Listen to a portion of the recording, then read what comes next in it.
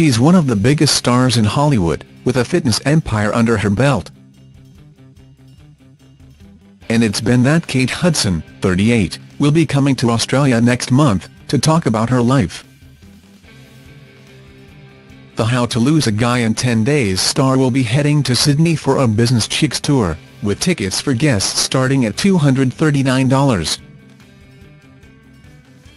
Scroll down for video. According to the Business Chicks website, Kate will be attending a lunch and will be interviewed by the founder of Business Chicks.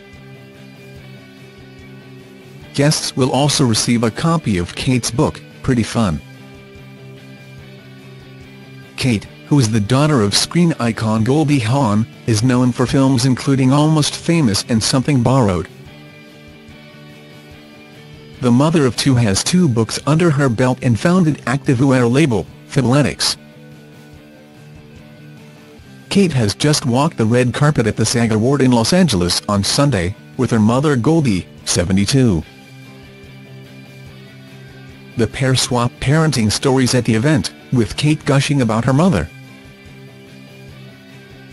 "I feel blessed that I have a role model that I can call Mom. I think that she has taught me to be compassionate. Family is everything. How I raise our children is our most important legacy."